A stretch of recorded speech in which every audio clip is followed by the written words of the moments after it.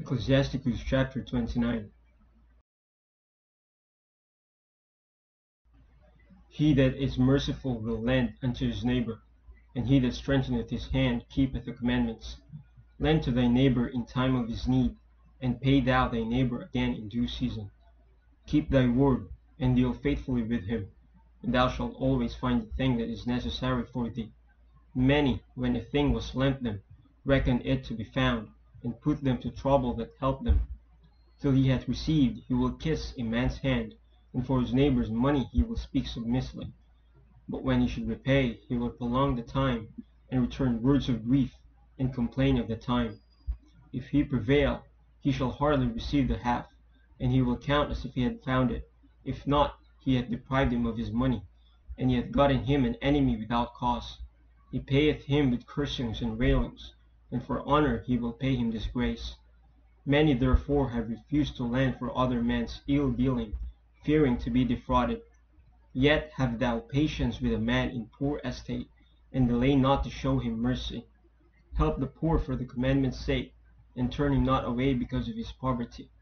Lose thy money for thy brother and thy friend, and let it not rust under a stone to be lost.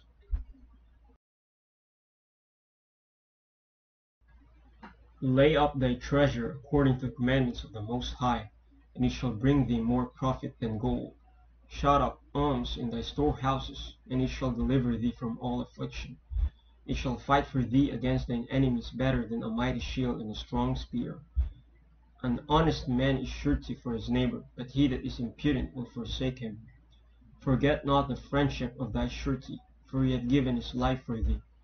A sinner will overthrow the good estate of his surety, and he that is of an unthankful mind will leave him in danger that delivered him. Suretyship hath undone many of good estate, and shaken them as a wave of the sea. Mighty men hath it driven from their houses, so that they wandered among strange nations. A wicked man transgressing the commandments of the Lord shall fall into suretyship, and he that undertaketh and followeth other men's business for gain shall fall into suits. Help thy neighbor according to thy power, and beware that thou thyself fall not into the same.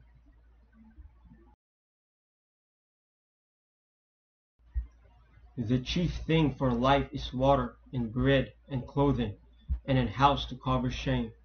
Better is the life of a poor man in a mean cottage than delicate fare in another man's house. Be it little or much, hold thee contented, that thou hear not the reproach of thy house. For it is a miserable life to go from house to house.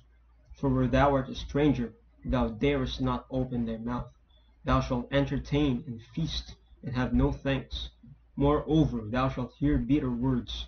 Come, thou stranger, and furnish a table, and feed me of that thou hast ready. Give place, thou stranger, to an honorable man. My brother cometh to be lodged, and I have need of mine house. These things are grievous to a man of understanding, the upbraiding of house room, and reproaching of the lender.